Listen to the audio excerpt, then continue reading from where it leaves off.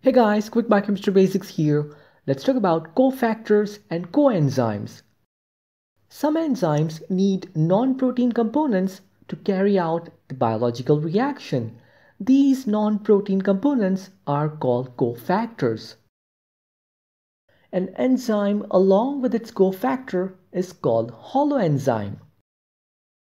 If such enzyme loses its cofactor, then it's called apoenzyme. Apoenzyme is usually inactive and requires the cofactor for its function. For example, DNA polymerase requires magnesium ions for its function. The DNA polymerase along with magnesium ions is called a holoenzyme, while the DNA polymerase without magnesium ions is called apoenzyme. Same is true for RNA polymerase. The RNA polymerase requires sigma factor for its function.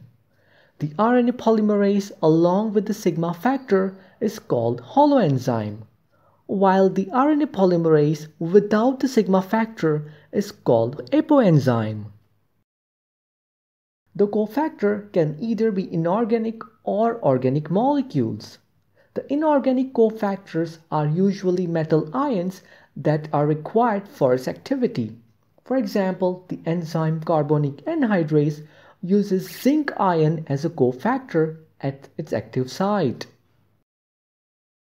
The organic cofactors can either be tightly bound with an enzyme or released free after the reaction is complete. The tightly bound organic cofactor is called prosthetic group, whereas the organic cofactor that is released after catalysis is called coenzyme. Most of the coenzymes cannot be synthesized by the body and are derived from vitamins. The example of coenzymes includes NADH, NADP, FAD, etc.